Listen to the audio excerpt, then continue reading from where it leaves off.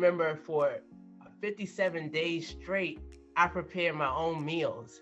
Wow. And I got to meet my farmers, and they had drive-by farmers market. And that was the first time that I got to get out here in my community and meet personally, shake their hand and learn about mushrooms and herbs and how to cook this and how to do that. Oh, it was the 2020, the pandemic was like a blessing to me.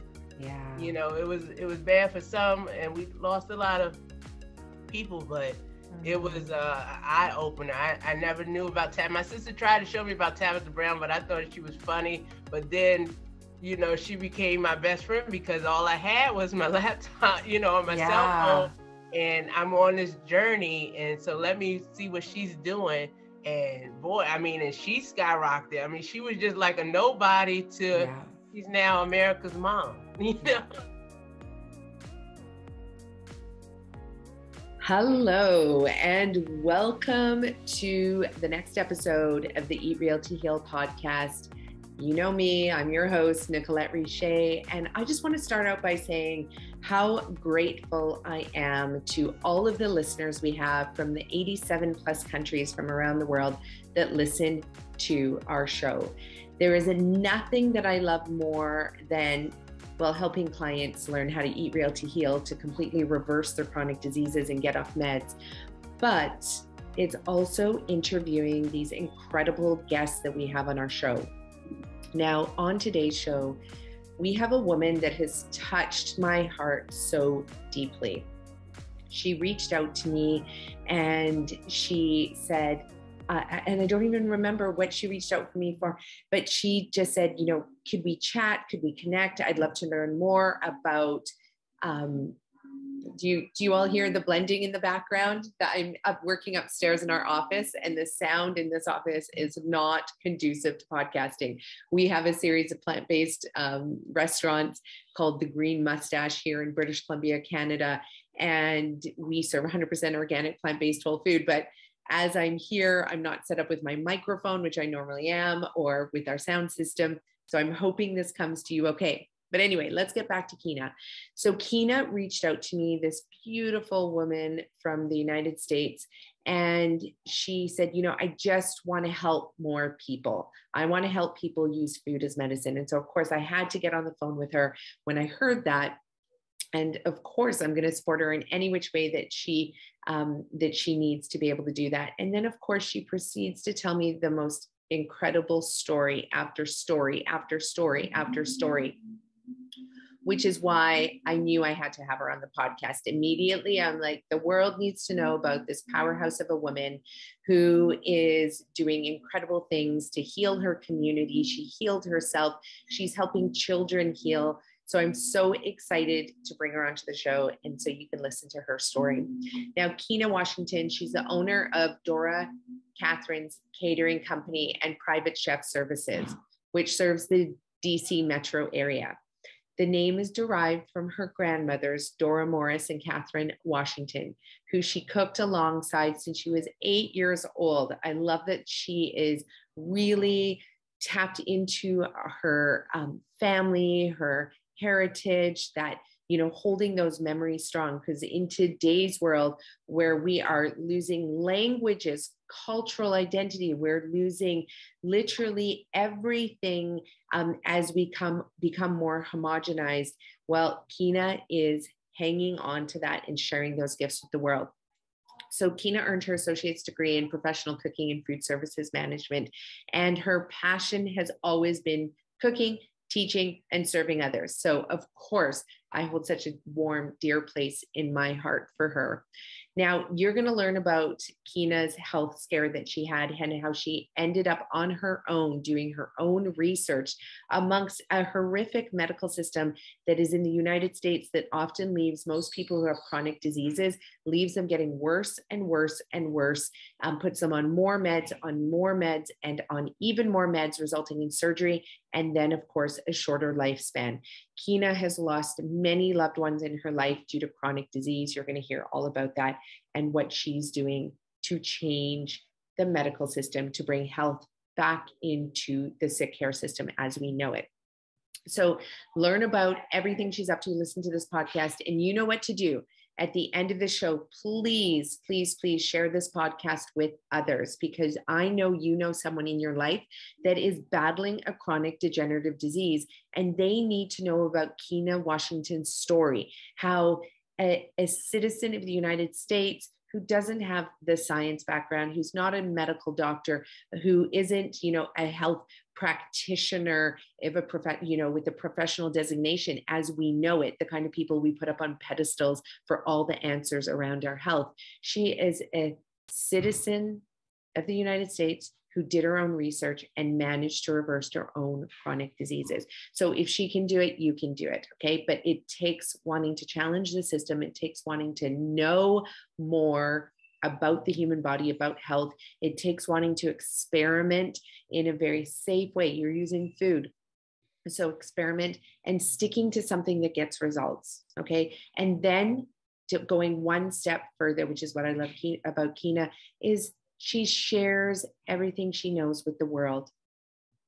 And that's what we all need to be doing. We need to be sharing this priceless information with others. So welcome, Kenia, to the podcast. And before we continue, let me just tell you about a program that Kenia just registered in with us. It's called our Nutrition and Detox Coaching Certification Program.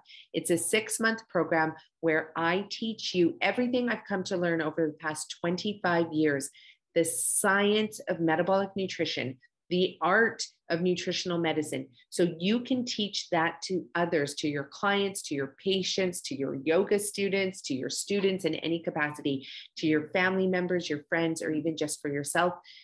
You can teach them how to reverse chronic disease. You do not need a science background. You do not need to know about any of that. I will teach it to you. I will teach you the science of reversing chronic disease so you can help your clients, patients, and students get results once and for all. I've trained physicians and naturopaths and chiropractic doctors and PTs and dietitians and nutritionists, yoga instructors, and moms and dads. And so you can sign up for this program. We're running our next cohort July 11th. It's all online, live, and it's a 6-month program. There goes the blenders again. Can you hear them? The last half of the program, so 3 months of learning the science of reversing chronic disease and 3 months of learning exactly how to start a business if you don't already have a business, or to launch an existing business, scale it. Launch a new business or scale your existing business. That's what I meant to say. I've been talking a lot today. We just launched another course today, but I'll tell you about that after. So with our nutrition and detox coaching certification, you will become a certified coach so you can open your own business, scale an existing business, and start helping people heal. This is all part of our 22 million strong campaign to build an army of healers in the world who know exactly how to support individuals in reversing chronic disease, so we can help 22 million people collectively by 2030 reverse their diagnosed chronic conditions, because 97% of chronic diseases are reversible. And currently we have 58% of North Americans that are living with a diagnosed chronic disease that is reversible. So yeah, you can sit back, watch Netflix, you can keep, working in your job, come home, relax, keep eating processed food. You can drink beer to wind down at night, or wine to wind down at night, drink coffee to wake up in the morning, keep eating those processed ingredients the next day. Keep doing that. Keep feeding your children in this unhealthy way so that they grow up to feed their children in these unhealthy ways, or you can step up. You can learn about our program. We have a webcast running next week on June 15th. So head over to our website so you can sign up for that masterclass. I'll be teaching you all the things that we'll be teaching in the nutrition and detox coaching session. You can answer questions, figure out if this program is right for you, and sign up. So without further ado, here is Kenia Washington to warm your hearts just as she warmed mine. See you at the end, everyone. Hello, everyone, and welcome to the Eat Real to Heal podcast. I'm your host, Nicolette Richer, and on today's episode, we are going to be discussing so many beautiful things with the wonderful Kenia Washington. Welcome, Kenia, to our show. Thank you. It's so great to be here. I'm so excited. And so great to have you here as well, because I know that this is your first podcast that you have been on as a guest, but I can't believe that because you have so many incredible gifts to share with the world. So I just am so thrilled that you are here today with me. Thank you so much. I'm blessed and highly favored to be here. I'm so excited. Yeah, I'm so excited too, because so I don't even remember how we got connected. Like did you reach out to me? Did I reach out to you? I can't even remember what happened. So I reached out to you. So I watched you on the physician committee. So I watched the physician committee. I was watching it on a weekly basis before I became a foster mother. And so then I saw your face and I said, look at this. I said, I've never seen a Black woman on the physician committee. So I clicked on it. And I listened to your story. And then I just went on a deep dive with you and I clicked on your page, and then I clicked on the green mustache, and then I clicked on your university, your certifications. And then it says, do a 30-minute Zoom to learn more about it. And I chose a date, and then I was at work and I got a text message that said that you're 15 minutes late. And I was like, to what? So then I clicked on it and I totally forgot, because now I became an instant mom, and I completely, everything is all out of whack. And I click on it and I'm thinking it's going to be, like click the video, watch a video. Or it's going to be a ton of people on a Zoom and it's going to be a recording or something. And to see you was like seeing Oprah. Like, oh my God. Like, I was so blown. I couldn't believe that you were actually going to be doing the Zoom. Like, you have a whole team and like tons of restaurants, and you're a mother of 3 and a wife and everything. I just could not believe it was going to be you to talk to me. And I remember I was driving around the circle and you was like, stop and just breathe. I was just overwhelmed. I was so overwhelmed. And then, in our 15 minutes, we just hit so many things. And then for you to tell me that you would be honored for me to talk to me, like I'm nobody. Oh my gosh. No, the very, very, very opposite. And this is why the minute you started telling your story, I was like, we need to get your story out to the world. And I think that is, so I'll take the Oprah thing. God, I love that woman. I've watched so many of her shows. She's helped so many of the people. So I'm going to take that. But you too, you're like out there and you're literally doing the work. So just so everybody understands how this went down, like, Kenia, when you got on the phone and on the Zoom call, you were like, I'm so sorry, I'm late, but I just adopted these foster kids. Like, you had just brought that, like they had just arrived. And I was blown away that you were even on the call. I was like, what are you doing on this call? Like, I think I was on my way to court. You were I was on my way to court, or I had to pick them up by a certain time. I can't remember. Like, it was something like really major, and I was just talking to you on my way to in the car. Yeah, in the car. With Wi-Fi cutting in and out, but it was what you said in that time. Like, you adopted you brought on these kids, these beautiful, you brought into your home to give them a loving home. We were just talking about it before the show. That in itself is amazing. We need more foster parents out there who are loving and kind like you. And giving these kids a reprieve, a break, and something incredible. Not only that, but you are a plant-based chef as well. Not only that, but then you told me about the fact that you healed yourself through food, which is what this show is all about. Like, I, go around looking for people who have the courage to stand up and say, you know what, enough is enough with these medications. Like, medications play a place, but in the world, until you can discover that food is medicine. But you went out there and you did all that. So that's what we are here to talk about as well. So let's go back.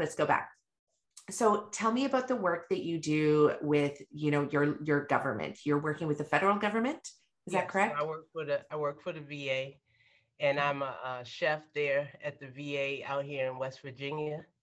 So I provide them with, I was providing dinner, but I had to switch my schedule due to becoming an instant mom, foster parent, a couple months ago. So that's been an adjustment. But I started cooking when I was very young.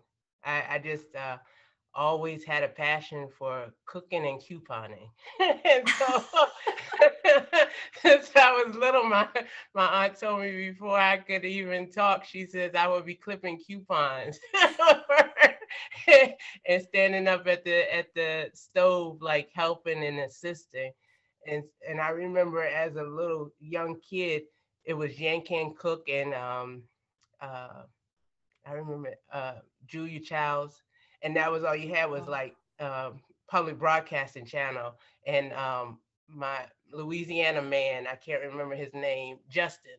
And so I would just take all of their recipes, and every anniversary or birthdays, I would invite people, all of my aunts and uncles over, and I would cook from the time like 7th grade.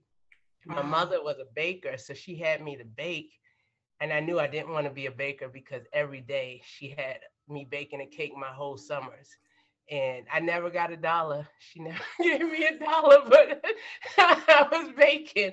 And so then school was never like my thing. But when I became a senior, they started to open up all of these new culinary programs in high school and like food and technology. So I started taking all these culinary programs, and I got into the Baltimore International Culinary College. So I graduated high school at 16 and went to Baltimore. Wow. Yeah. And so hold on. So you went from school not being your thing to graduating high school at 16. How did that work out? Good. I mean, I passed. But it's 16. Like most people are graduating when they're 18. So you not only, school wasn't your thing, but you just decided to speed it up. Is that what you did? I don't know how it happened because I don't know how it happened because I was born with epilepsy. Oh, okay. So I had learning delays when I was younger, and so like I would be like in my reading would be 2nd grade, but my math and other things would be 3rd grade and all of that kind of stuff. So I had it was always some difficulty learning, but I was really good. I loved science and I loved English and history. So those were but math was never my subject. I thought that one day I was going to be a doctor, but when I learned that I had to work with rodents, and I said, it's not for me.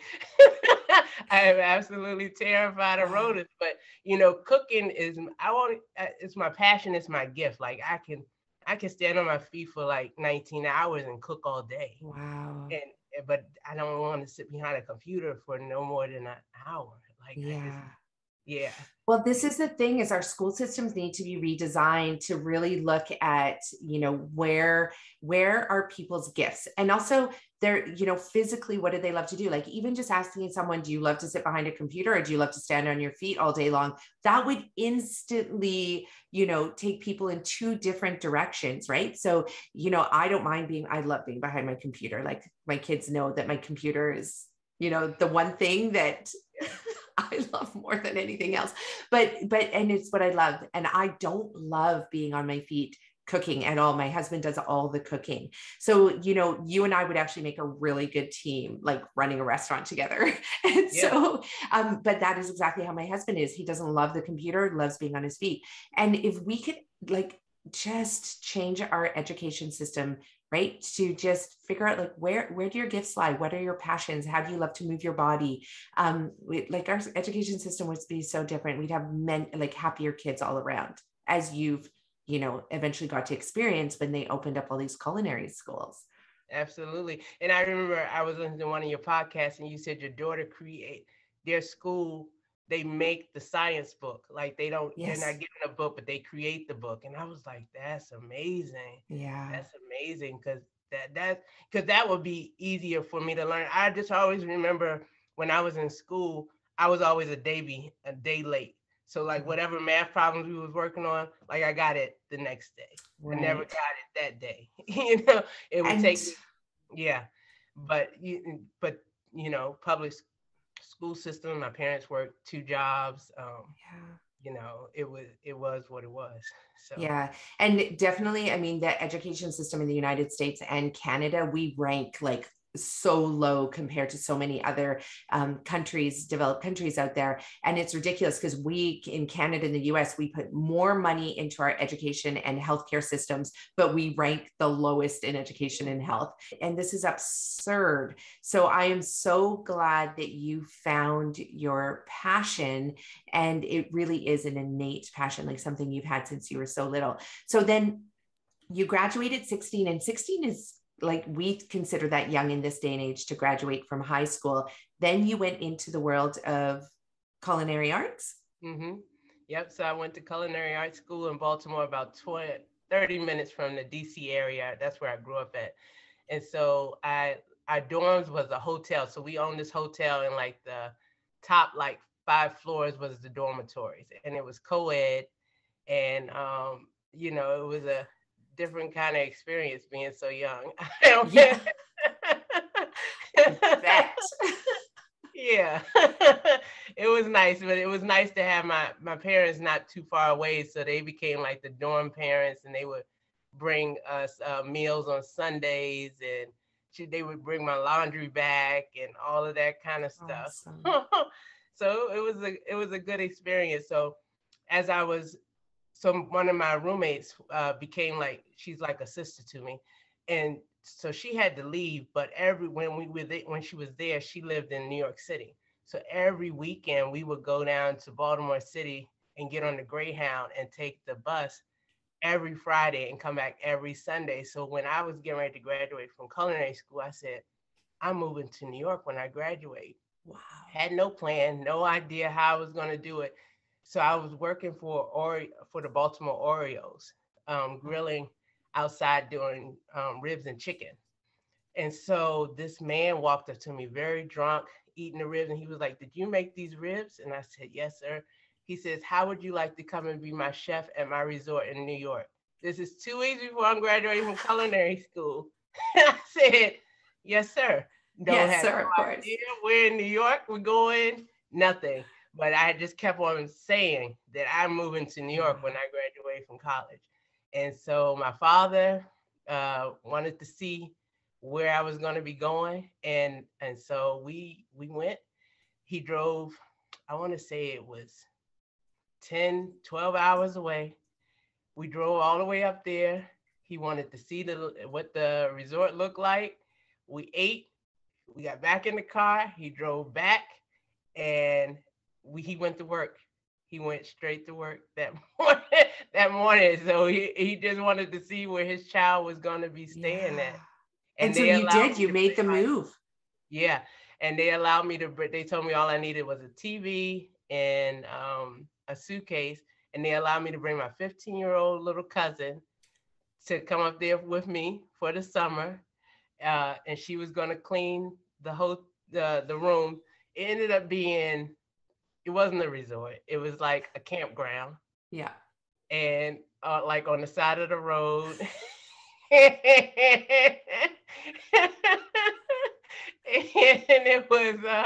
it was a very interesting experience. Wow. I was so far in the mountains. I was an hour away from Montreal, Canada.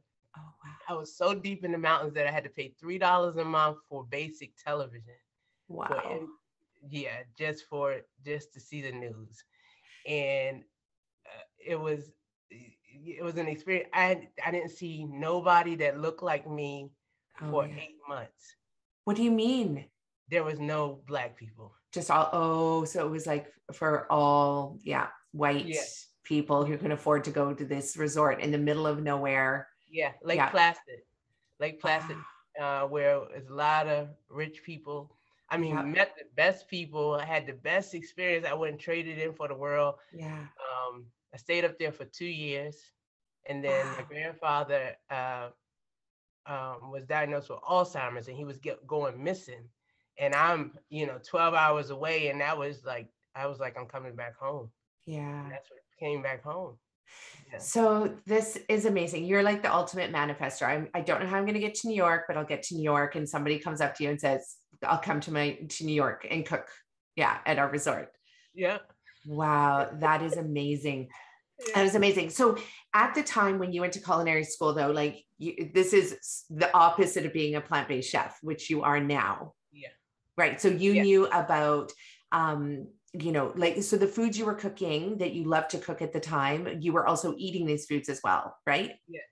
Yes. So, okay. So, yeah. So in culinary school, we learn how to, purchase meats, how to debone and fillet and break down whole ducks and chickens and a whole cow and all of that kind of stuff. And I remember in nutrition class, I remember her saying that it was something to the effect like one piece of like a piece of gum will stay in your stomach for like 7 years, and like one piece of chicken takes all these years to break down and all this kind of stuff. And I stopped eating pork and chicken immediately, like So that they're day. teaching you this in culinary school in the nutrition class, but Yeah. also that's basically all you're predominantly learning how to cook meat. Mm-hmm. And I Wow. said, I didn't eat no more. I was done. And then I remember the mad cow disease came out in 96 and people was losing their brain cells, and Oprah was on trial and nobody knew where their meat was coming from. Yeah. I haven't touched a piece of meat since.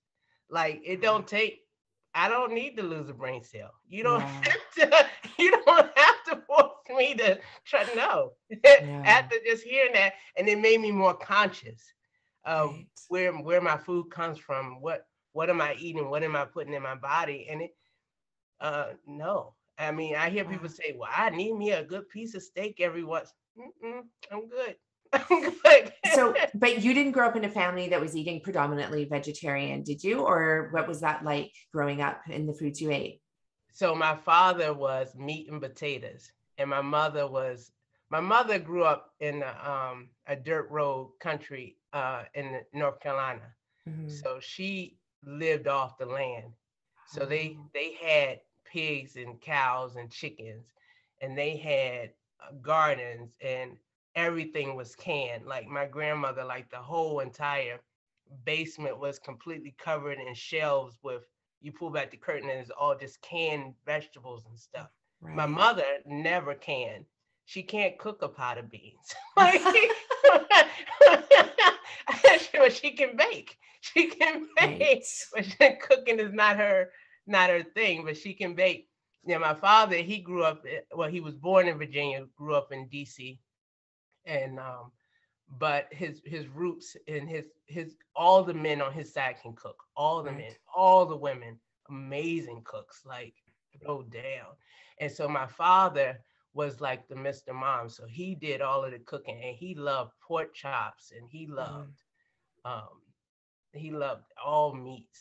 And then my mother, because of her growing up on the land, she could eat a pot of greens and you make some fresh cornbread and she's good. Like she didn't need meat. And both of them come from a family of 7. So they didn't, 7 brothers and sisters, 5 or 7 brothers and sisters, and then the parents. And so my mother just loves vegetables. So I grew to love all vegetables. Oh, good. And all meats.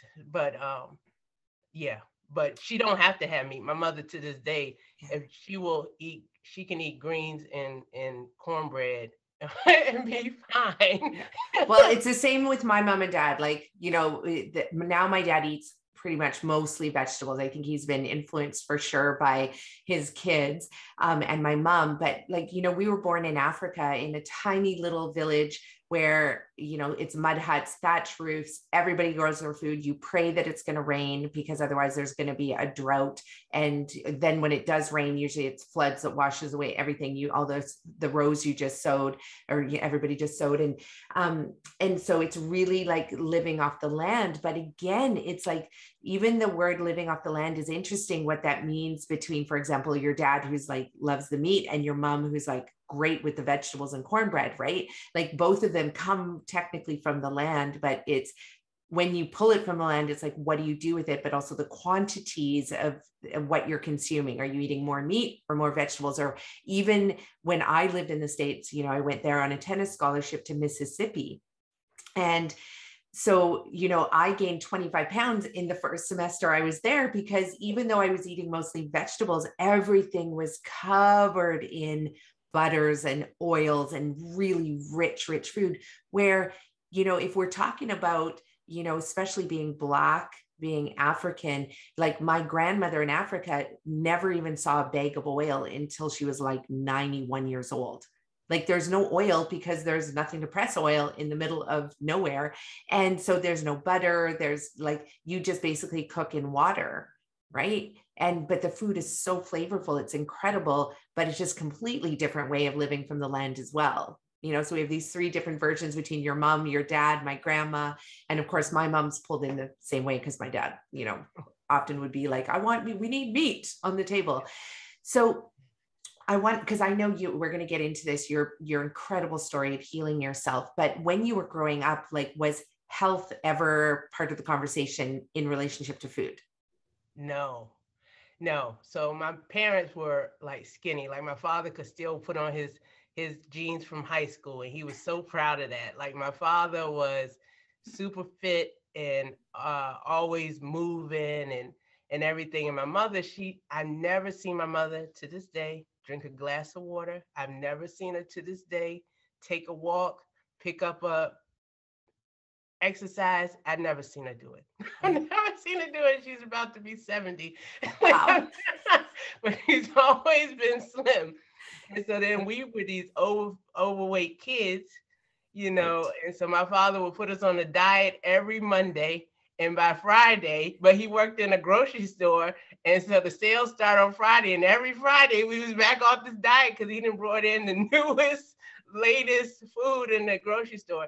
And so, but he tried his best. He tried his best to try and make us, you know, healthy, but it was just very difficult when you had a grandmother who, you know, just, you know, always feeding you, always, you know, giving you that food. And then they felt fat is flavor. I remember when I was in culinary school, and I had boneless, skinless was not a thing. It wasn't popular. And I remember trying to offer my grandma, my mother's mother from North Carolina, some boneless, skinless. She was like, "Where's the fat? Where's the skin? I'm not eating that. There's no flavor in it," you know. And so that's you know, always, you know, keeping that jar of bacon grease on the stove, or that ham grease, and then you got to add that fat to everything. Like fat is king. And it was just it's so bad. It's so bad. And so my father used to just always call me bougie. He used to, well, he didn't use the word bougie back then. He used to just say, you know, I had a caviar appetite on a peanut butter and jelly budget. But that's how I've always been like that. I've always, yeah. So, but and so one question I had with you being in culinary school, like, it was really obviously influenced by French cuisine cooking then? Yes. Yeah. Yes, a lot of French cuisine cooking, and then they did a little Mediterranean, a little Spanish, but a lot of French, a lot of butter, right, a lot of salt, a lot. I had never had. Only bread I ever had was my grandmother made. When I say grandmother, I'm talking about my grandmother in North Carolina. Whenever you came over there, if we arrived in North Carolina at 2 a.m, 6 p.m, there was a basket of biscuits that she had hand rolled and cut with the glass, sitting on the stove or on the counter in a dish towel. Wow. Like always. So bread was at every meal. They believed in starch, a vegetable, and a meat for every meal, even breakfast. So even if you didn't have grits, or something, you had grits, you had oatmeal, you had rice with butter and sugar, and you had sliced tomatoes and on the side, and it was biscuits. So when I went to culinary school, only thing I knew was biscuits, cornbread, and sliced white bread. And then I'm making breads, like I'm making focaccia and steamed bread and buns and baguettes, and I'm like croissants. I had never had these kind of, made them from scratch. So it was just like a whole new world.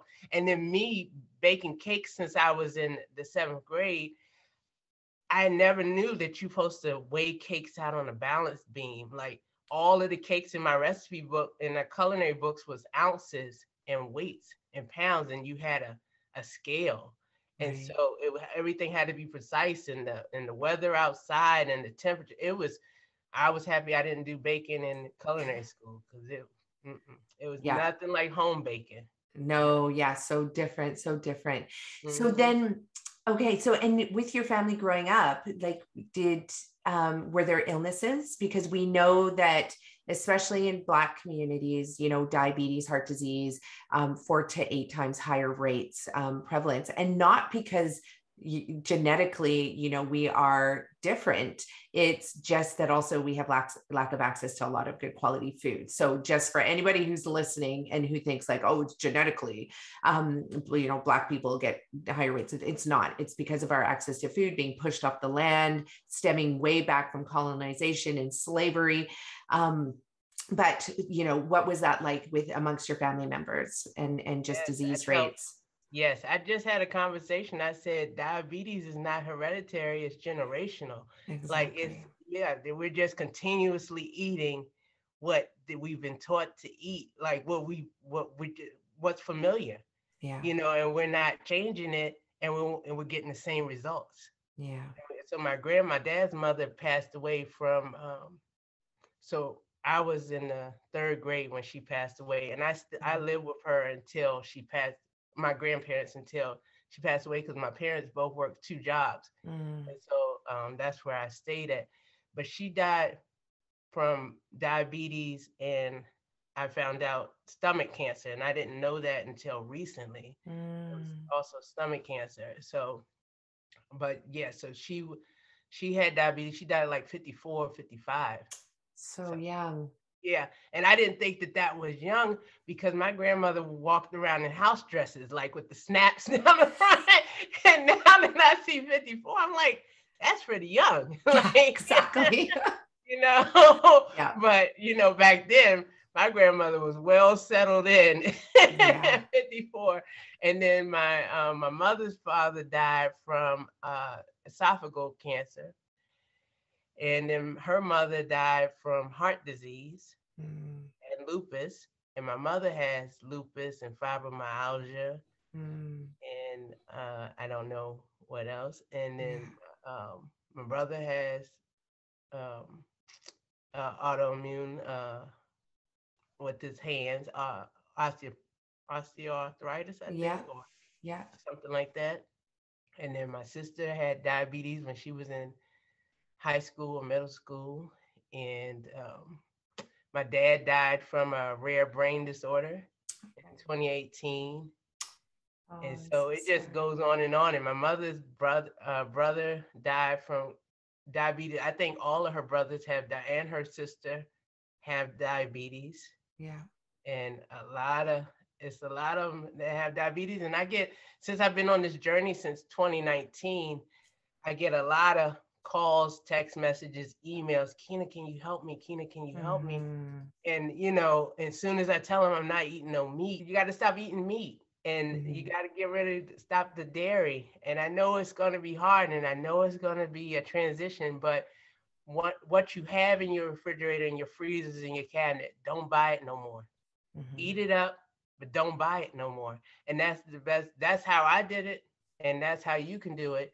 Don't go from 0 to 60. Don't throw the stuff away. Don't waste your money, but just don't buy it again after it's gone.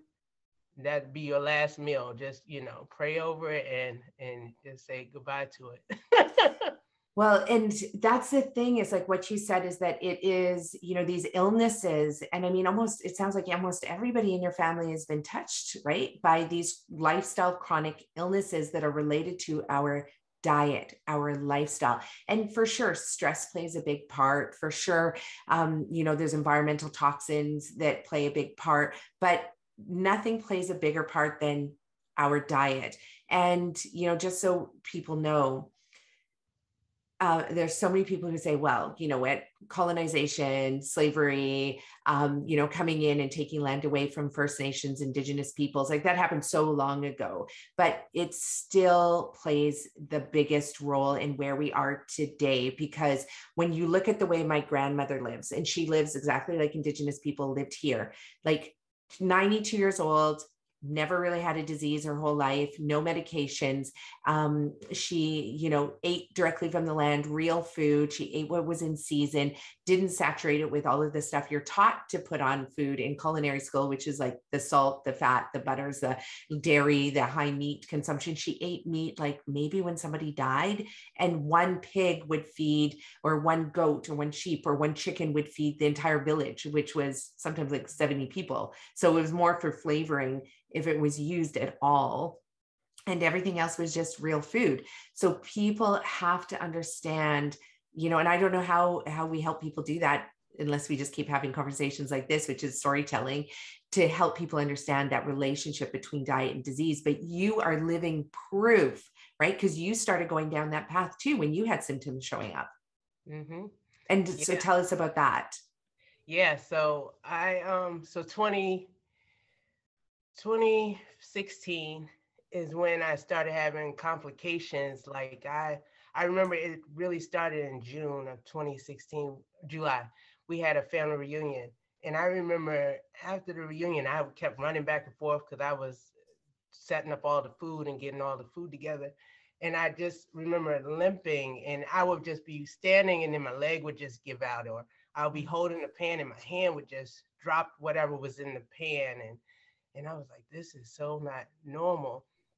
And then I would just kept going to the doctors, and my primary care doctor just couldn't figure out what was going on. And we're doing MRIs, and he's checking my legs, and we're doing hand scans, and we're doing x-rays, and having heart palpitations, and I thought I was having a stroke and all types of stuff. And it was nonstop until he said, so then they finally did blood work, and he sent me to a rheumatoid arthritis specialist, and they did the blood work, and I was whatever off the charts is, like I was over 800 or something on the RA scale.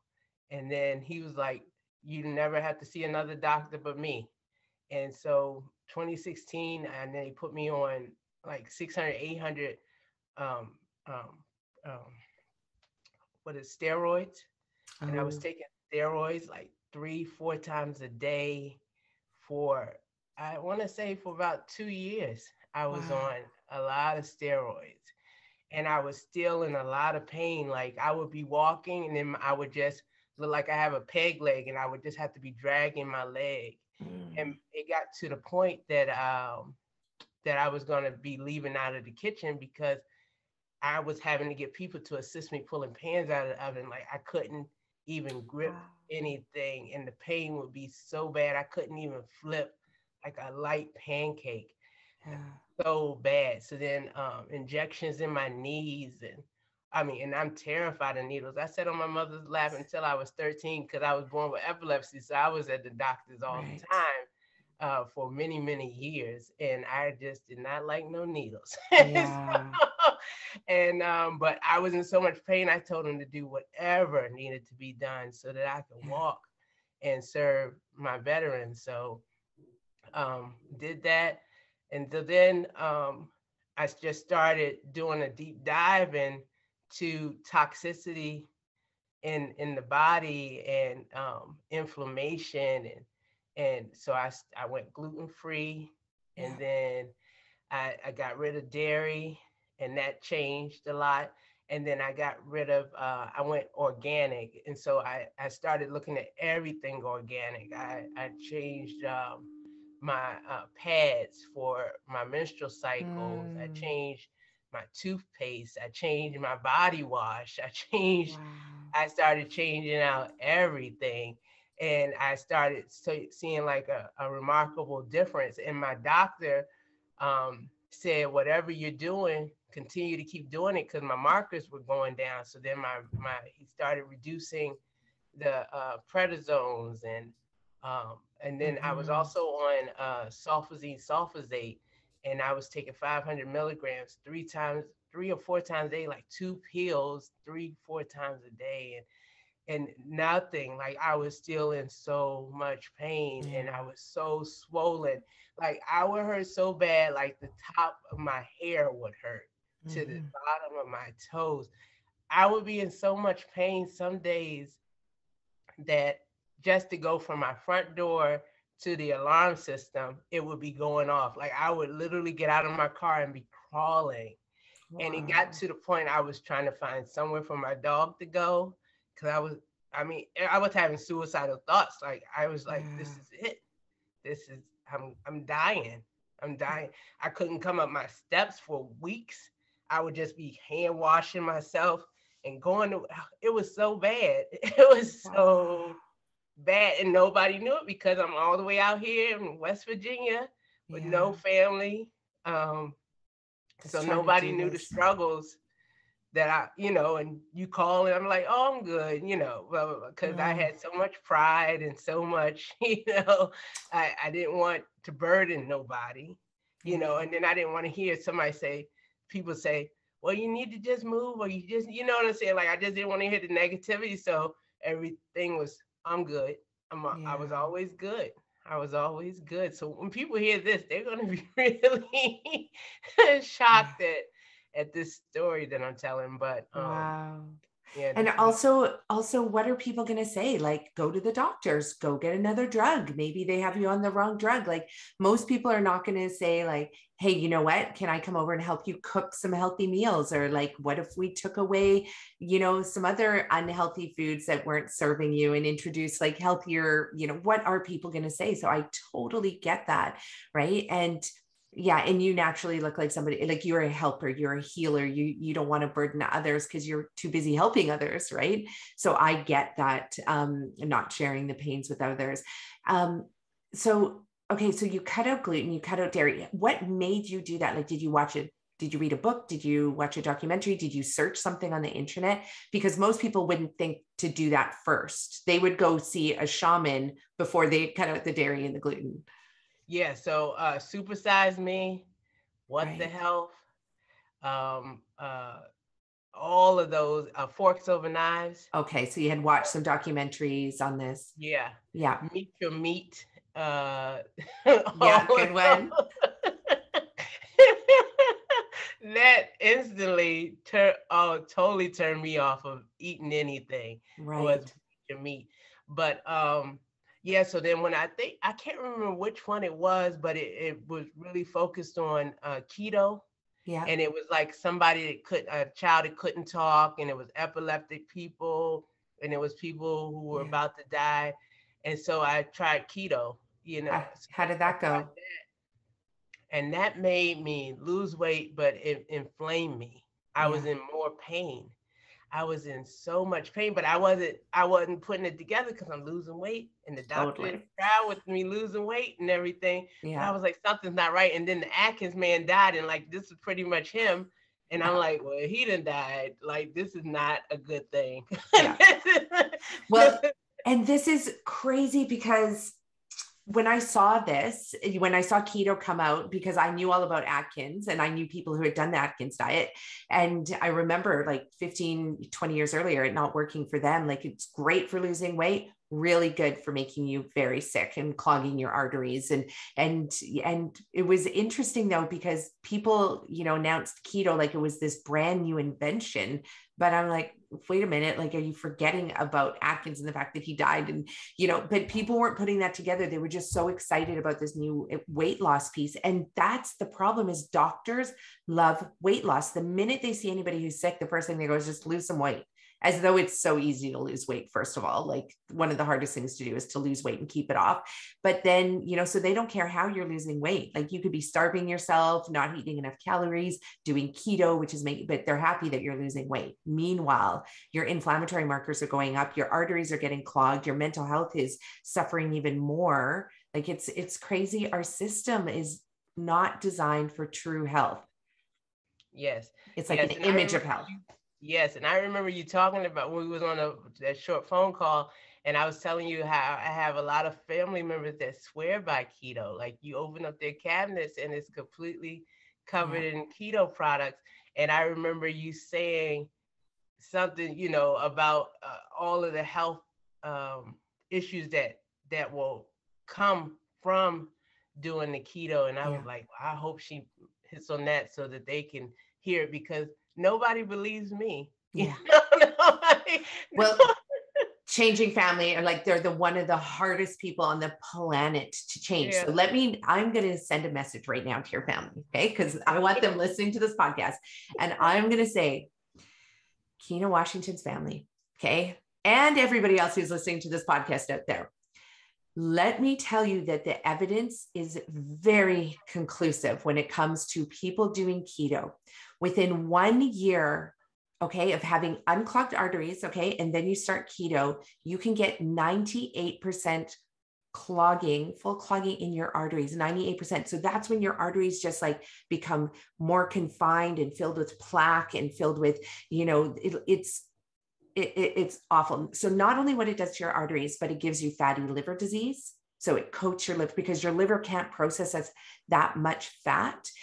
You're also depriving yourself of fiber because of the fact that meat has zero fiber in it. If you just look at fiber in chicken, fiber in fish, fiber in meat, red meat, fiber in anything, there's zero fiber versus all the fiber that you have in all these beautiful plant-based products. So now you've put so much protein, so much fat, usually it's all covered in salt as well, and your body can't process out this high amounts of fat and protein without having beautiful fiber that comes from the plant-based food. But you're not making room for it because all you care about is the fat and the protein, and you don't want the carbs.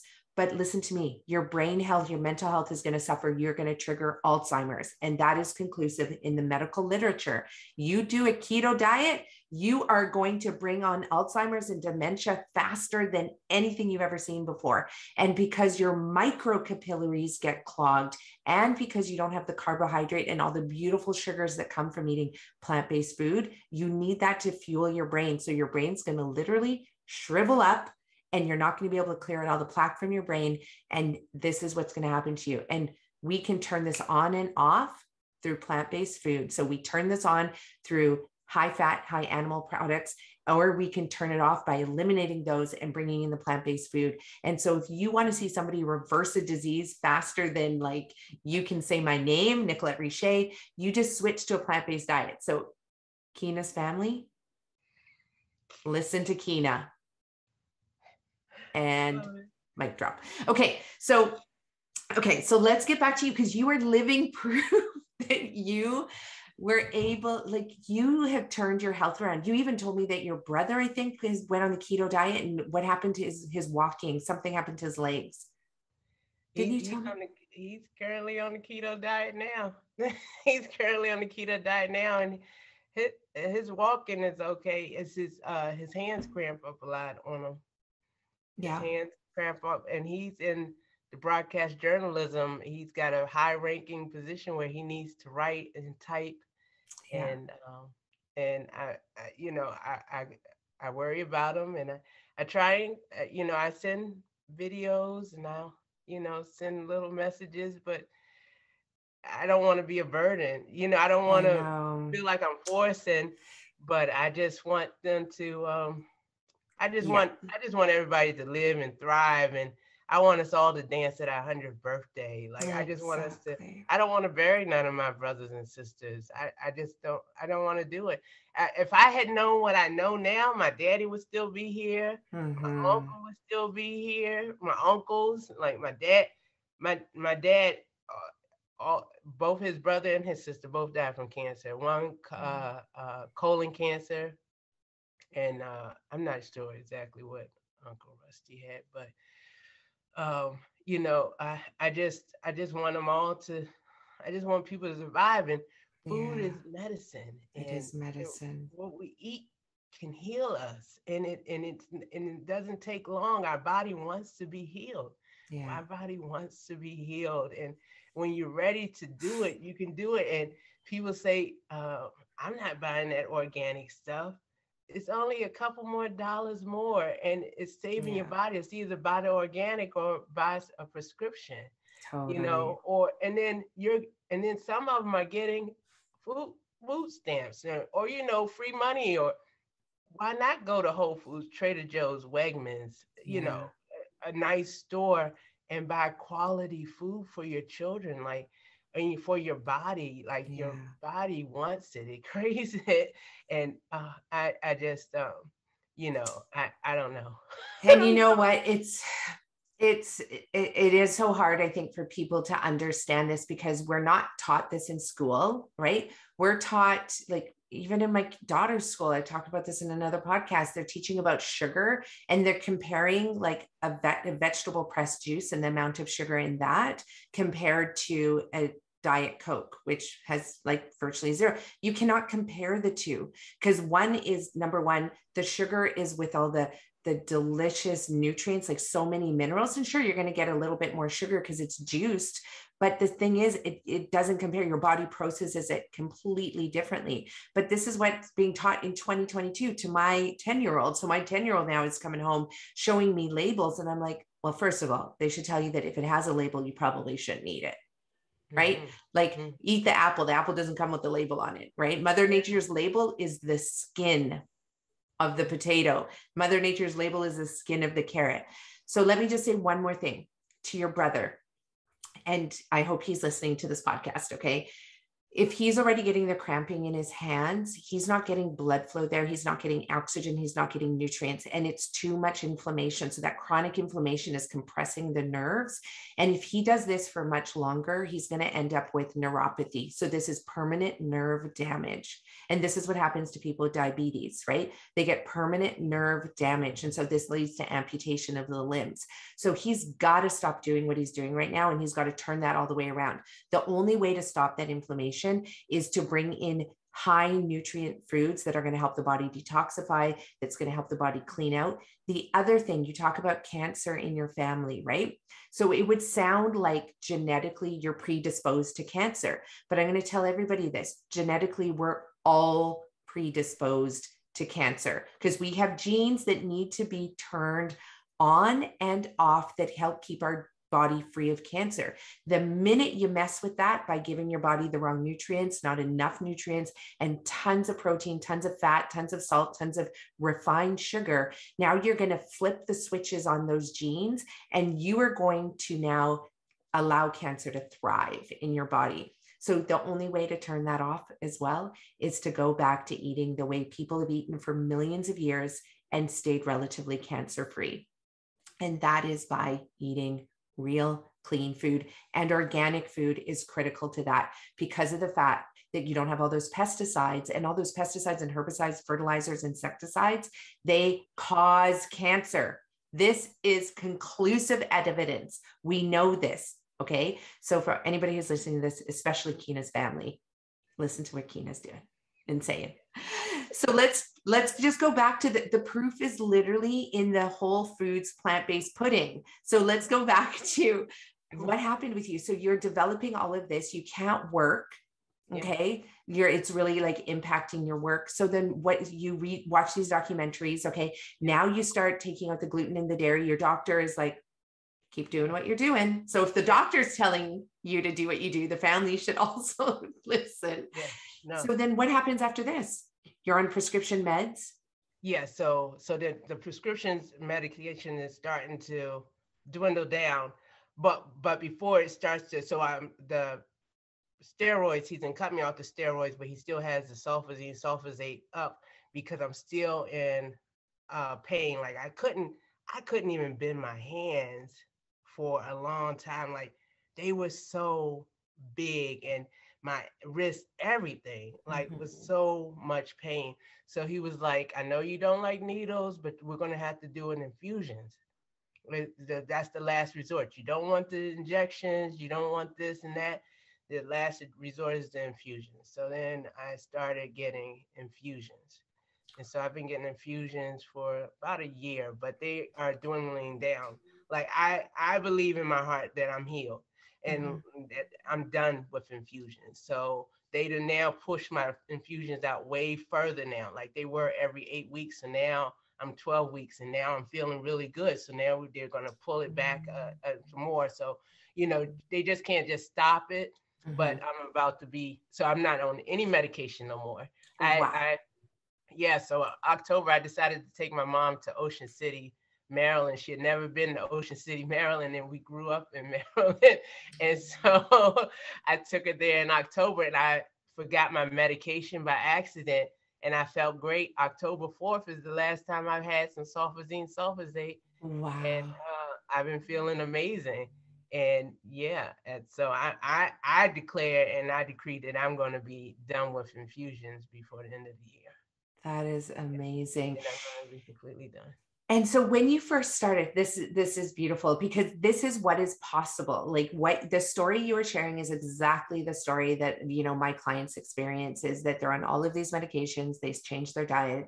Doctors I don't take them off their medications. Like I'm not going to prescribe and diagnose, but their doctors are like, you don't need these medications anymore. Or the ones that need like upcoming brain surgery or hysterectomies, or like, it doesn't matter what they don't need those surgeries anymore. They're able to keep their organs in place where they belong in your body, not in a, incinerator. And so like what you're doing it happens all the time with my clients.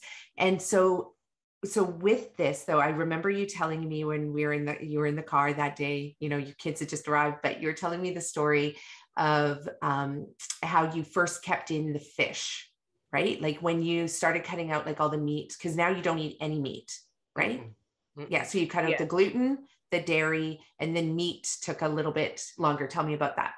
Yeah. So I had stopped the chicken and the pork back and all of that back in like the late 90s, early 2000s. But I couldn't give up seafood because like that's a Maryland thing, like crab feast and shrimp, and I just loved it so much. But I knew that I needed to, start weaning it off. So I did start, transitioning when I started learning about everything and started moving into organic stuff in my home and my body. I started just buying wild caught shrimp and wild caught salmon and all of that kind of stuff. But it was December 31st, 2020, when I said, this will be my last piece of seafood. And so I went into and so that's the last time I had a piece of seafood was, and I had a seafood feast on New Year's Eve. But I haven't had a piece since. And I feel great. And I don't miss it because, I did try, like some fake stuff. But I rather just I don't even want to deal with it. I'm good without it. Well, because it's also, that's the thing. We live in this world where we're transitioning all of this, this meat products into fake meat products.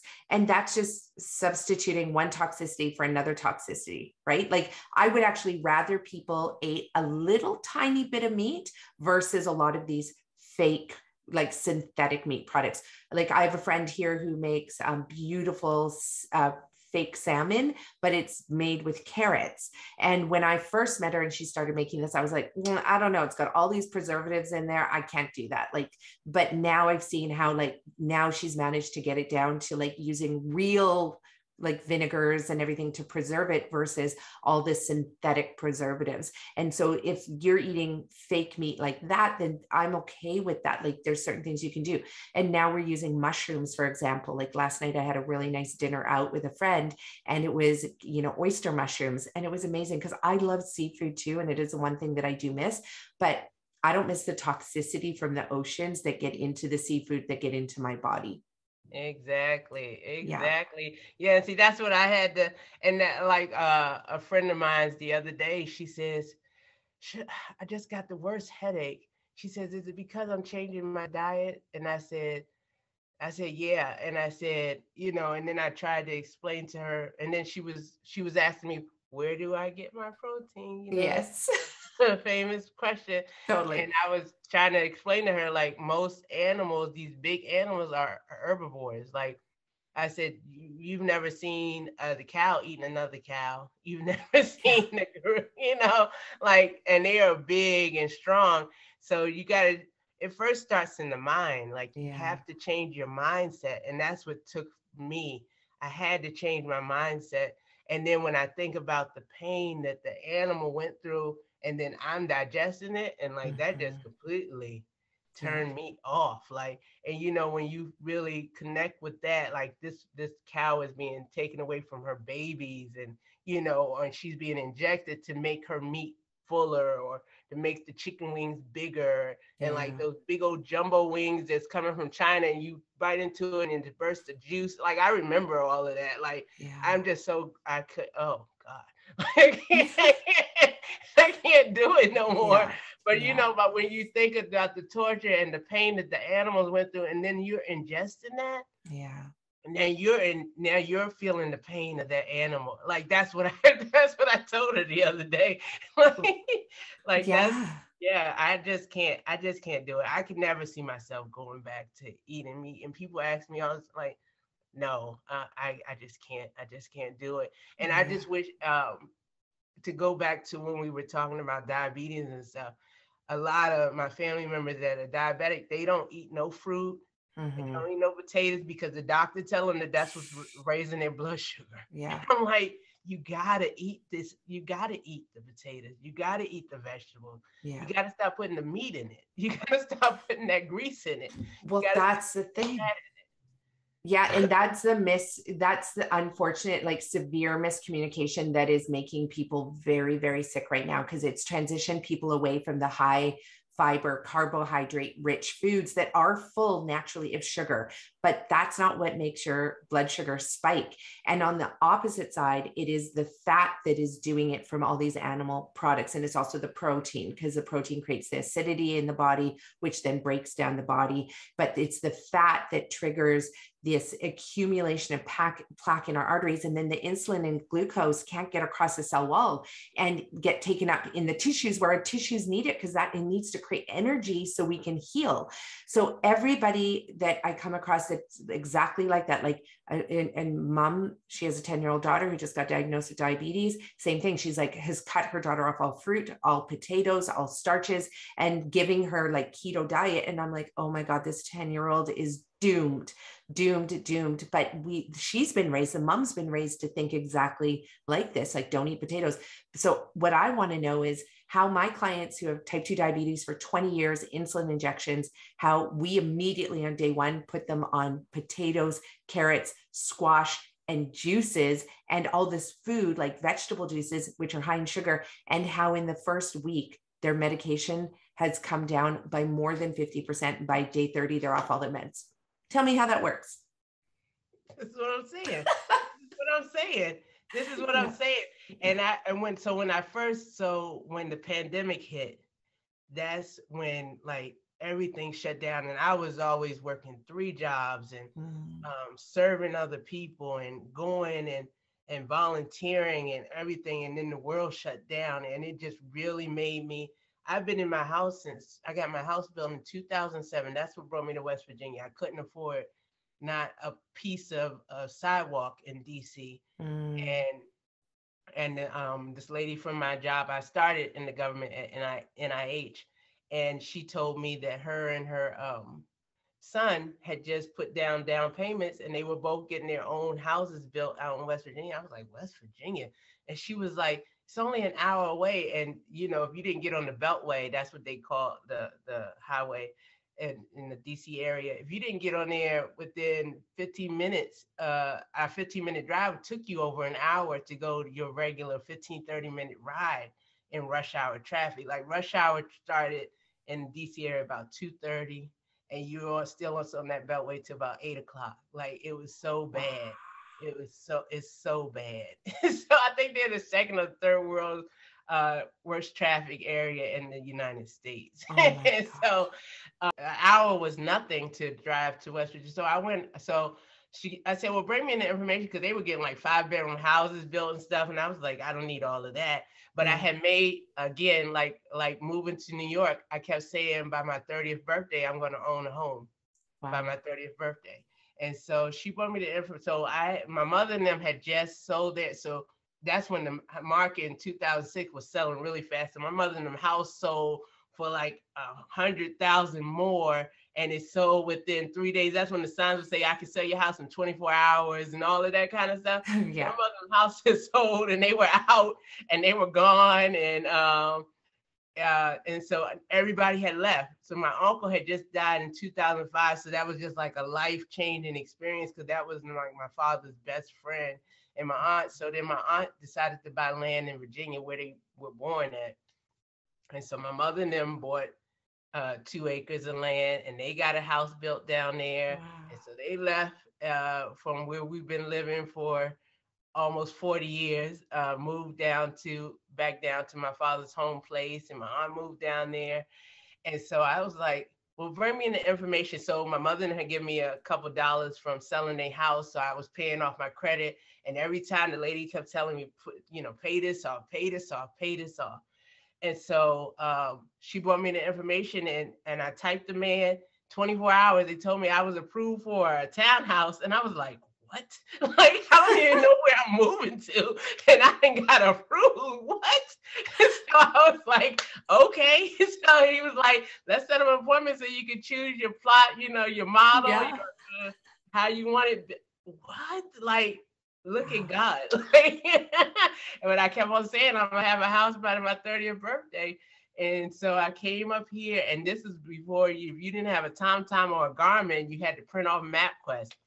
So this thing took me around from DC, around some country, Barney Fife, scary, don't get out the car, don't look left and right, like looked like a barrel of hay was gonna go down the road, like scary. And I was like, I'm not moving out here. So as soon as I pulled up to the model home and she opened the door, hi, I said, ma'am, if this is the only way to get to this house, I don't even want to see the model. Because that was the scariest, right? She was like, oh, did you print off MapQuest? That's the worst directions. She's like, I don't know why I took you that way, blah, blah, blah. So then there's a train track. And I said, is that an active train track? And she was like, oh, no.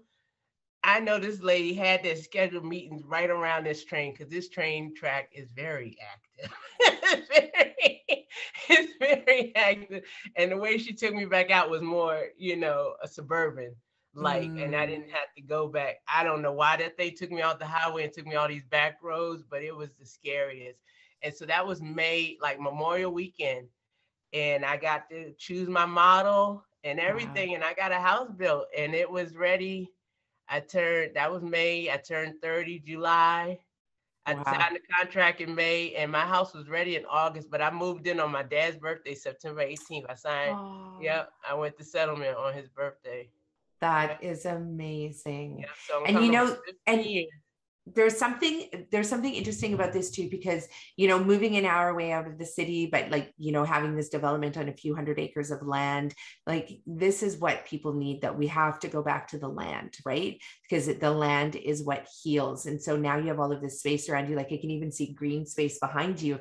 And, and this is especially what communities and especially Black communities need, because in so many communities, there's no access to grocery stores.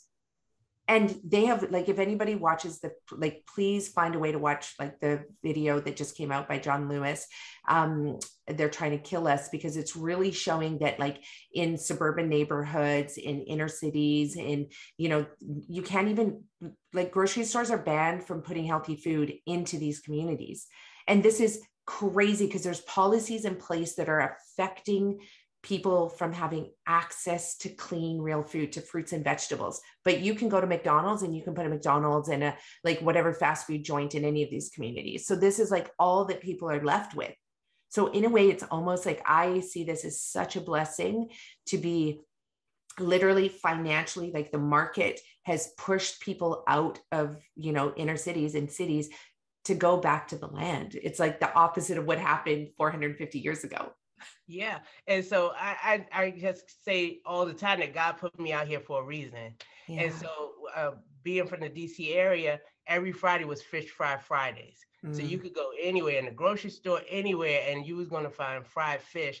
And I come out here and I can't find. They don't even know what a carryout is out here, like nothing. So in 2019, I started March of 2019. I started Dora Catering, and it was supposed to be uh, serving fried fish and fried chicken to the community. And so I had never worked where I lived at. So even after I moved out here, I didn't enjoy my house. I didn't come to stay in my house. So I was off every other weekend at NIH, and every other weekend I would come home. Like I never got to stay in here because that's when the market crashed in 2008, and gas prices, it was like $600 to fill up my tank, because it was a half a tank a day that I was spending, because I was doing 3,000 miles a month. Wow. And so I was literally sleeping in my car, and I would go upstairs in the bathroom to wash up because I couldn't even enjoy my own house. Wow. I was paying a mortgage, but couldn't even come into it. Yeah. And I was, so a doctor from the VA decided she was looking for a room to rent. And so I didn't even see her. And she pretty much had access to the whole house because I wasn't here to enjoy my own home. So when the pandemic hit, like I started to explore rooms and pull out stuff that I hadn't seen, and start to do stuff that I hadn't done in a long time, because it was like a connection. Yeah, reset and reconnection. To myself. It was pretty deep. It was pretty deep. So wow. Yeah. So then throughout all of this, like you're sick and then you're healing and you're getting off all these meds, and you're going to be on like off the last amount, like hopefully by the end of this year. And I can't wait to celebrate that. Yeah. So then when did you become a plant-based chef? So that began, I want to say it's just been a transitional period thing. So I started in 2019. That was when I started getting rid of the, I watched this movie called Dark Waters, and that was really scary. So I went through, and anything that wasn't BPA free, like my aunts and them swear by a country crock tub, and you open it up and there's not no butter in there. It's like leftover food. And my father and my aunts and all of them, they would take the water bottles like that they bought at the store, and they would drink it, but then they keep on filling it up from the sink water. And I'm like, this is so dangerous. And I even bought them BPA-free cups with the filters in them. Nope, but I'll still find that water bottle that they have filled up from the sink in the freezer or anything like that. And I threw away all nonstick pans. I started, when people ask me what did I want for Christmas, I told them I wanted all stainless steel pots and pans. And I just started just revamping. I've got all these mason jars, and I started, just changing. And I had a really bad issue with my cycle that I would have clots like the size of my hand. But once I switched to the pain from 8th grade all the way up, I always had to miss a day out of school a month, always. Yeah. Like I would be in a ball, and I remember my father would come, and he just said, you just wish that he could take away my pain. Like the pain would be so bad. And, you doubling your pants, and you have 2 pairs of underwear, and you didn't line the pads because they didn't make them that long back then. Yeah. So you got from the front to the back. Like, and somebody say, you got a spot, like you're just in so much pain and so much embarrassment. Yeah. But once I got rid of dairy, once I stopped eating, it was pretty much, dairy was a big culprit. Within like 7 days, like there was a big change. And I remember right before COVID, it was when I stopped dairy. And I remember I was so sick that, and then after we learned about COVID, I was like, I probably had, like we know I had COVID, because that's how bad the mucus was. Like I was so sick. But I switched to organic pads and stuff. Man, my cycle went from, it was always 3 days, but that first day was always through the night was always the worst. But then it just got to the point, like, it wasn't even bad. Like, I could just wear a regular. Yeah. So you knew that and I try and tell family members that have really bad cycles, that you need to switch, but they don't want to hear it from me. I know. But like, it's such a game changer. It's such a game changer. It is a game changer. And I went through the same thing that for me, I would have to go home. I'd get hot and cold flashes, such terrible cramping for 2 days, blood clots, like unbelievable, exactly the same story.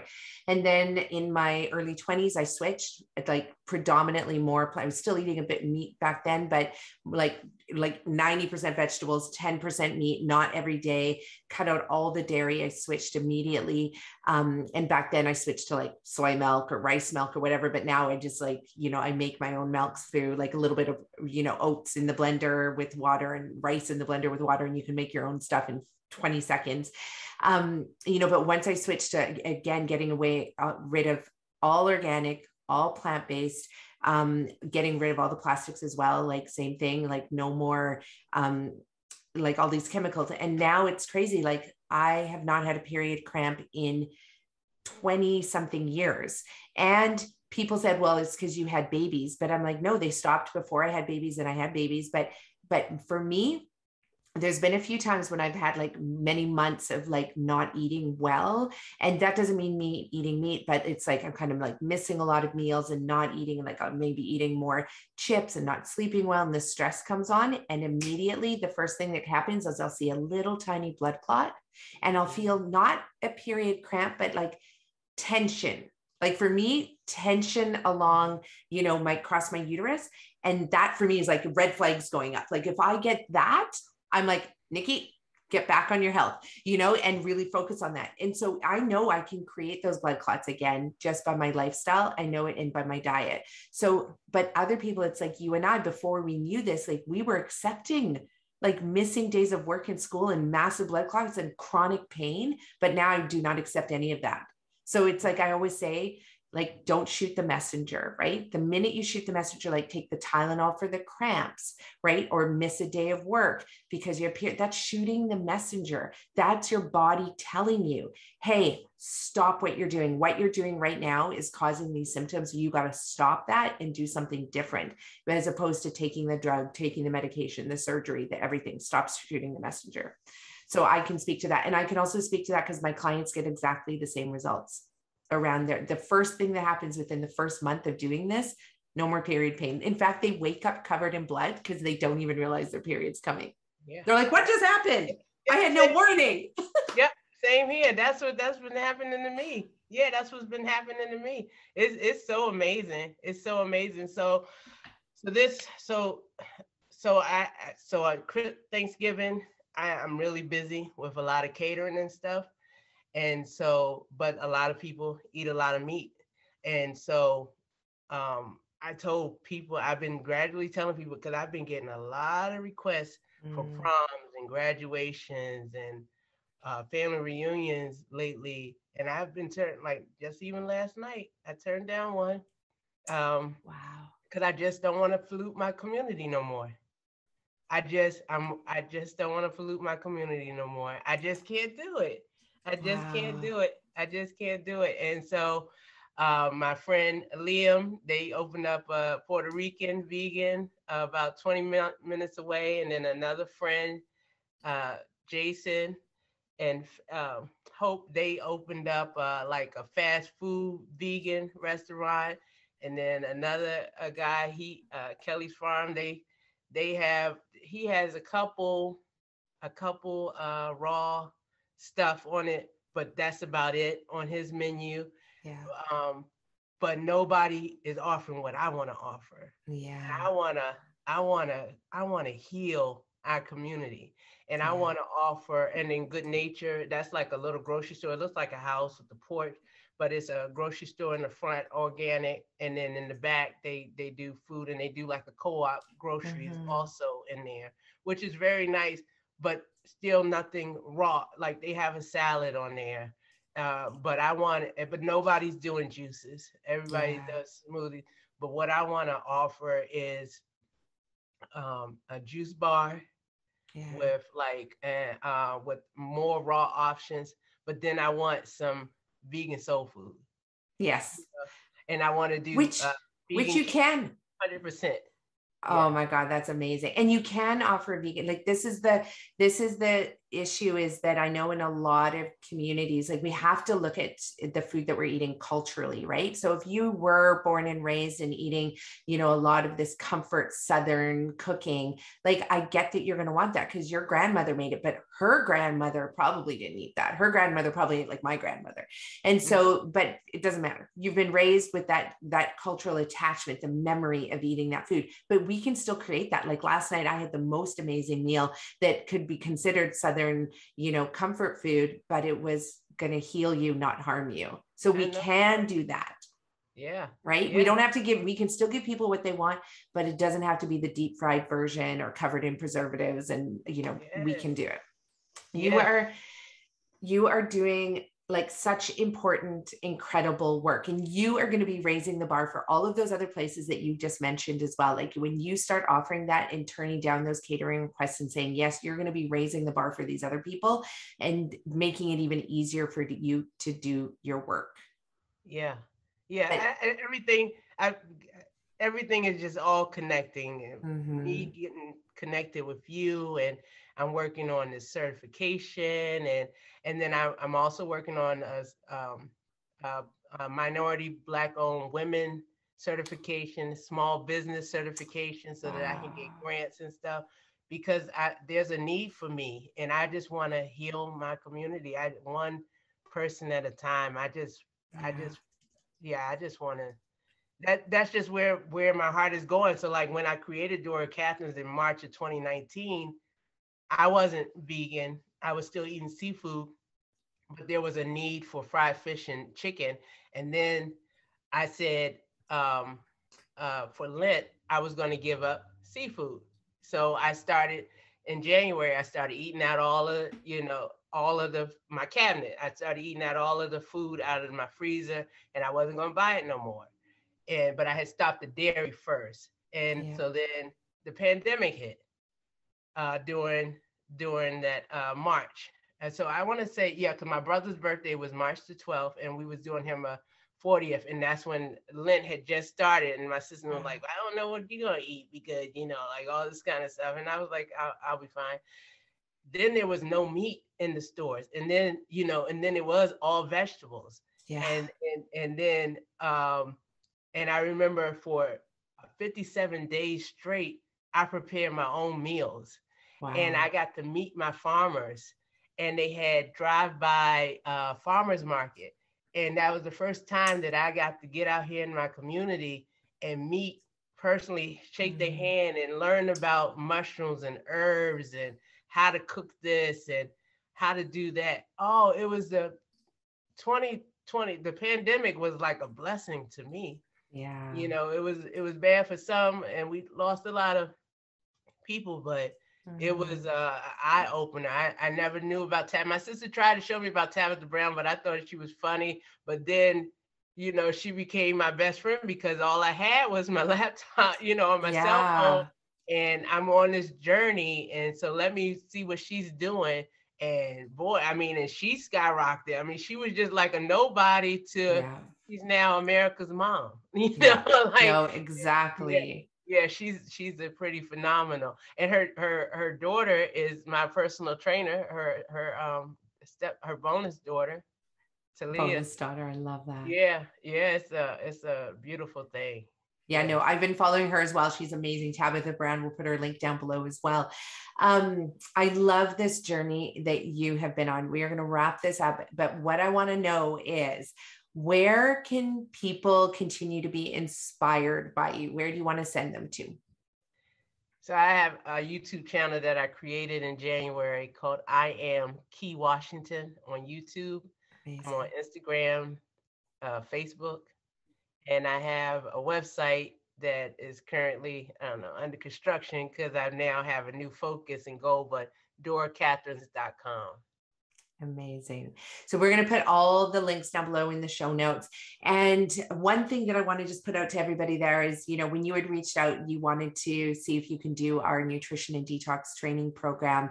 I mean, of course, you had set the appointment before two little babies showed up in your life that you have brought into your home as a foster mama.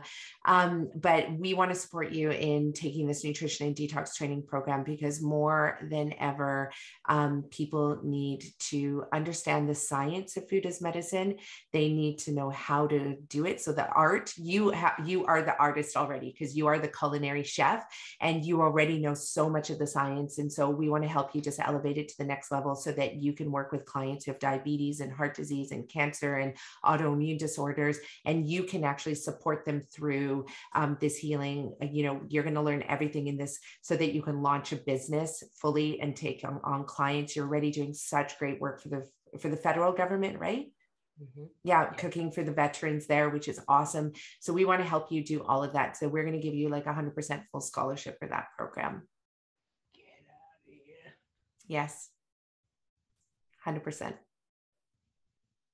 You are living proof that food as medicine works. You are living proof that, you know, you are of service to your community in the utmost way. And we just need to create an army of healers like yourself. So we're going to support you in doing that. God is so good. Thank you so much. Yes. And we'll work with you so that I know you have a lot on your plate right now with these babies. So we'll just continue to work with you so that, you know, you don't have to, like, we'll manage the time with you. Okay. So you can do this as well. Oh, thank you. Bless you. Thank you for you and your whole team. And no, thank you. Honestly, like you are an angel in this world, in your community. Like you are, you know, you're going to be you are saving people's lives with this information. So, and just you taking the time to be on our show as well has been like such a huge blessing, because you've opened up, you've shined the light on so many important issues that are happening in communities across the United States and across Canada and across Australia. And all of this can change, and it is changing because of people like you. So thank you. Yes, thank you. Oh, what a blessing. Thank you. Thank you. Thank you. There's so much more I wanted to share, but thank you for this opportunity. Yeah, well, we can just do another show, because I can see you being back on the show so many times, because you're going to have so many stories to tell. But let's give you this opportunity. Like, what is one gold, like, or 1 to 3 things that if anybody has an illness out there, if anybody is eating foods that are causing harm to them, contributing to their illness, what are 3 things that you can share with them to get started? Don't put so much pressure on yourself. Be easy on yourself. Don't, you know, you didn't get this way overnight. It's not gonna happen overnight. Just, you know, just take it one step at a time. Like I said, you know, eat out your refrigerator, and don't throw away anything, and just make more conscious decisions in your food choices, and to seek the best medical care. And, you know, if get a second opinion, and, you know, you only get one body, and you are your best advocate. And keep good notes on yourself, and you know, you can do it. You can do it. If I can do it, you can do it. I was 285, and I'm coming down. And it's, you know, it's been a process. It's a slow process, but it's worth it. It's worth it. You know, you're going to get a lot of haters. Nobody's going to understand what you're doing, why you're doing it, especially in our community where they like to feed you, and they want to see you eat the food, and they want you to try it. You bring your own stuff to the cookout, to the reunion, and don't tell them what's in it, and just let them try it. I make the best potato salad. Anybody will tell you. I make the best macaroni and cheese, hands down. And nobody knows that there's not any dairy in that. They don't miss the eggs in it, you know? Yeah. So just, yeah. Everything will be just fine. And where's my mama? Everything will be just fine. Oh my gosh. Thank you so much for being on the show. We're going to make sure that everybody gets access to you and the beautiful work that you're doing. And I can't wait to have you on the show again so we can continue to talk through. There's so much more to talk about in all of these areas. Yeah, I didn't get to talk about the boys and stuff, but they came in pretty much vegan. So they don't like meat.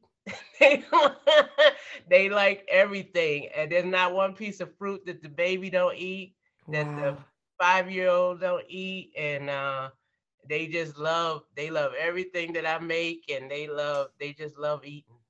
And this is one of the most important things ever, is that because these children that are in your home, these boys, they are the next generation. Like they are the leaders, right? They're right now they're little, but in 10, 15, 20 years from now, like they're going to be out there. They're going to also be having their own children, maybe, probably. And so it is so important right now that parents, and caregivers and guardians, that they are introducing these healthy foods to the palates of these children, because if the only thing they know is packaged processed food, and if the only thing they know is meat and dairy, then they're going to have an affinity to that. They're just going to want to eat that all the time, and they will not like the textures of the fruits and flavors. So that what you're doing is incredible, to give them access to all of these different fruits and vegetables. You are you're literally wiring their brains for success. Thank you. In the world. Thank you. That means a whole lot to me. That means a whole lot. Yeah. I mean, they were definitely picked just for me, because I could have got some, chicken nugget eating, French fry. I mean, they've never even said, "Can we go to?" They don't even acknowledge it. I think we only had it one time in a couple months that and that was because there was not, like, it was just emergency. Yes. And I hear that. Yeah. Yeah. No, exactly. Yeah, they eat home cooked foods. Wow. That is that's one of the greatest gifts that you can give to anybody, is a beautiful home cooked, nutrient dense food, free of all the toxins that are out there. Like there's no better gift on the planet than that, because ultimately that's what provides health. So thank you for doing that for those boys, for yourself. Yes. Thank you so much. This has been I'm just in awe. Like when I get off of here, I'm gonna run. You don't have to worry. Like I'm just so like my feet. I'm just like a 5-year-old right now. Like, I'm so excited. Yeah, I feel the same way, because it's the potential that we're creating here with you and I, and and what this means for the communities, like literally all around North America, that just need to know this information. It's why I have this podcast, to share the beautiful stories from incredible humans like yourself. So I want to just thank you for that. Yeah, you have no idea. Like my mind is just spinning. Like it's just the whole reason why I'm out here, and I just hope to buy my 40 acres and my mule and build a community co-op where I want veterans to have like a tiny house community where they can help build their community, and we have a community-based chow hall where they're going to come in, and we're going to have animals that they'll just be able to for therapy and stuff. And like I've always said that I'm going to be on Oprah, and now she has a whole channel. Who knows, I might have a chat. You know what I'm saying? Like I just continue to just keep saying it, and this might be what's going to lead me. Like I'm going to be the person that's going to, I just want to create and leave a legacy behind. And I know that this is the where God is leading me to, and he led me to you. It's about to be big. Oh, it's about to be huge. And you know what? You have already done, like what you have done to date is more than what so many other people have done. Like you have, like you could be like, and my work is done in the world, because you have been the living proof that this actually works. And even just what you've done to like, support people in catering, with really healthy food. Like every time you do that, you are helping people transition and learn a little bit more. So it's, I'm the same way. Like I know the vision that I have, which is so big. Like I want to have medical hospitals dedicated to this. And I want to have places where people who are so sick and can't make their own food, that they can go and it's all made for them. And they just have to focus on sitting back and eating the food and healing, so I have this idea, which makes me often go, oh, what I've done is not enough, but you have done enough. You have done so much. So I hope that you remind yourself of that every day. And I think you're amazing, and I hope you don't forget that either. Thank you. You and I can just keep reminding each other of that. How about that? Yes, yes. ma'am. Hi, everyone. Welcome back. Wasn't that a great show? This woman is incredible. Kenia, we love you. Thank you for all you do in the world. And I can't wait to have you back on the show, because as you get your business up and running fully, helping other people to heal through food as medicine, you are going to have so many more stories to share. So thanks for doing everything you do. And for those who don't know, we also launched a beautiful course called Decolonizing Your Plate. So this teaches you everything about the effects of colonization on your health, on your thinking, what it's done to you in your kitchen, but particularly how to reverse your chronic diseases by decolonizing your plate and your life. So head on over to our website, get on our mailing list so you can be notified of when we open up that course again. We have our current cohort running through the program. They are loving it, and you will love it too. So get on the wait list so you know when we announce the next intake. Thanks everyone for being here. Thank you all for listening. Thank you, Becky, for editing our podcast, everything you do, being able to produce it each and every week so that our audience can have access to this beautiful information that all of our guests share with us and with you. See you next time.